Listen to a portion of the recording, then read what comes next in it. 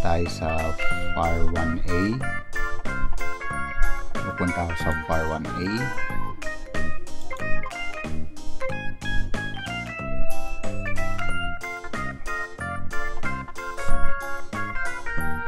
Ganun din, isi-select lang natin kung agency specific, automatic, or continuing. Under ng agency specific, select na natin yung fund source.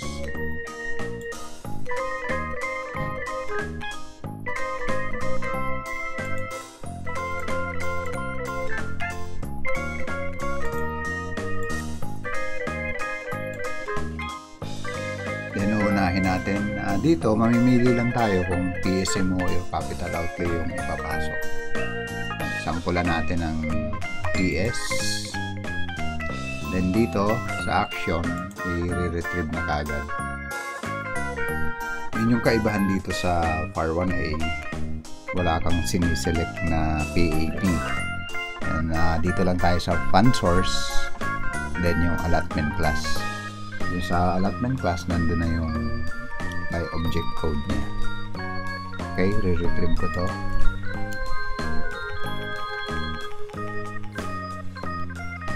Dito na naman si please wait.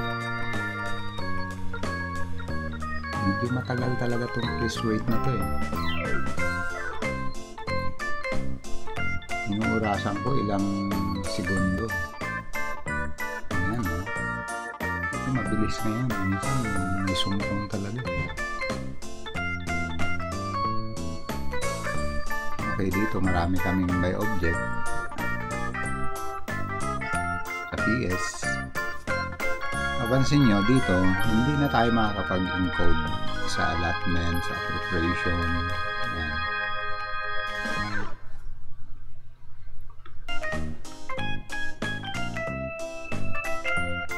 Dito lang tayo magpapasok sa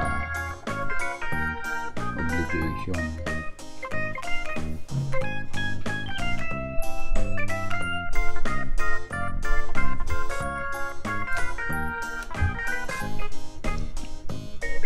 Explore lang natin yung area.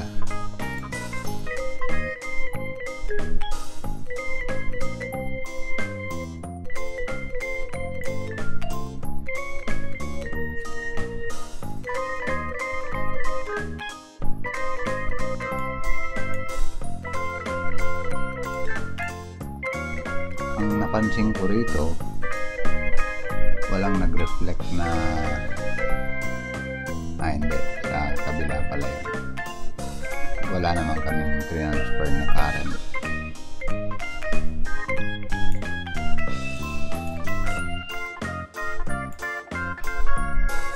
Okay, umpisahan natin.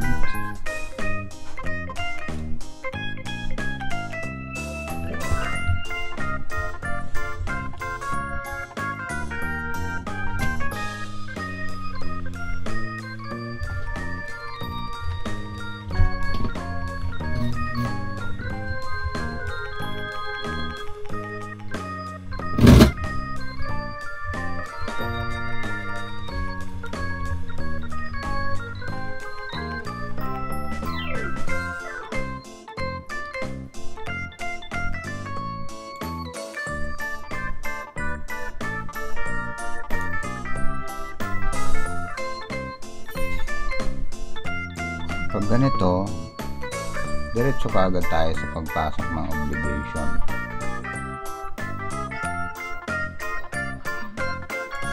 Nandito na tayo sa obligation kaagad. Naka-ready na rin yung aking Excel file. Dito ako kukuha ng obligation. Yung regular appropriation, yun yung agency specific.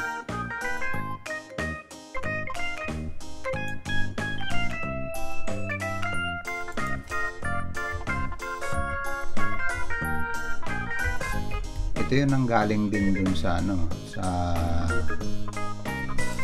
kinonvert, yung tinuro ko sa converter. Bali ang goal dito, kukunin lang yung obligation, kaya dito ako magpo-focus sa obligation. Okay. Okay? Under ng basic salary,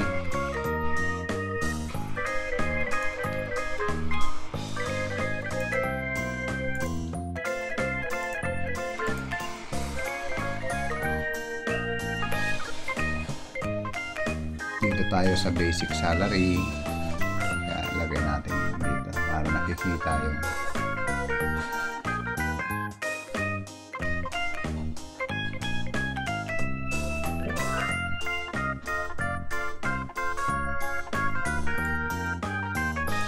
hindi nakikita yung ano, pakita natin para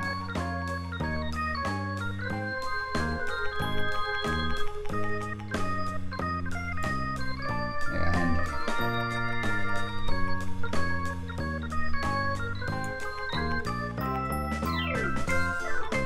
Okay, dahil first quarter pa lang naman yung pinapasukan natin, o dito tayo sa basic salary. Ganun din lang, i-click dito. Then ako naman copy paste lang gagawin ko. Control C, ito rito, Control V, then next object, pera, Control C,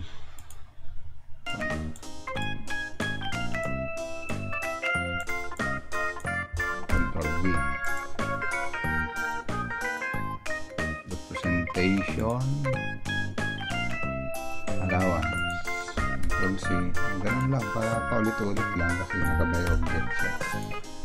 Transportation allowance, Control C,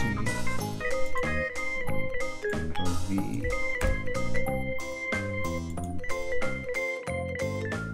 akit natin ang konti.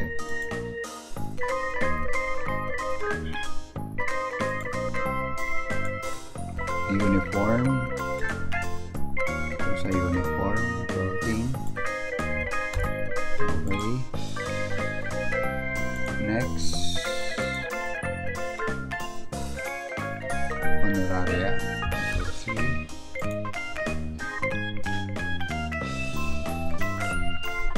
Dito walang honoraria.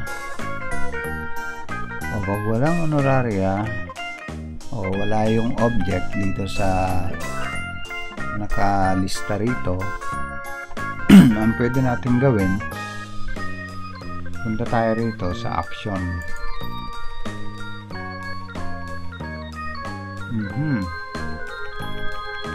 Wala siyang add object dito. Yun yung isang concern, walang object na honoraria. Ibig sabihin yung honoraria kasi wala kasi siya dun sa baseline data ng JA, yung by object of expenditures natin, yung pinaka-control, yung baseline data for 1 year under ng JA, wala siya. Ito yung may mga object na yan, yan yung given sa ating budget expenditures natin. Kaya ang gagawin dyan, kung wala yung honoraria na ipapasok ko, kailangan mag-APSA muna. Yun yung gagawin. Pero hindi ko muna i-discuss yung pag-APSA. Dito muna tayo sa encoding na object. Balikan natin. At least yun, nakikita natin na pag wala yung isang object, yun yung ginagawa natin. Magmo-modify tayo. Okay, lampasan natin yung honoraria. Magna Carta, tingnan natin. Yung Magna Carta, meron yata. So, yun na meron. Hardship pay, parang gano'n. Then, yung overtime, wala rin yata. Wala rin yung overtime. Kasi ang overtime, wala yung allocation. Parang sinacharge lang natin sa savings. Kailangan natin mag-APSA dyan. Itong bonus. Magkaroon ng bonus. Piraso. Mukhang dapat wala pa itong bonus. Mukhang merong hindi nabayaran ng bonus na nakaraan. Kaya ngayon binayaran. Cash gift. Ngayon lang nagbayad. Kaya mayroon na kami. Isang tao lang ito. Next. In PI. Okay.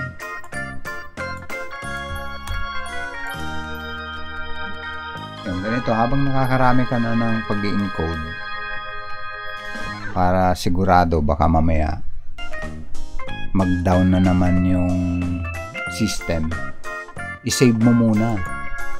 Kailangan sigurista ka save muna natin.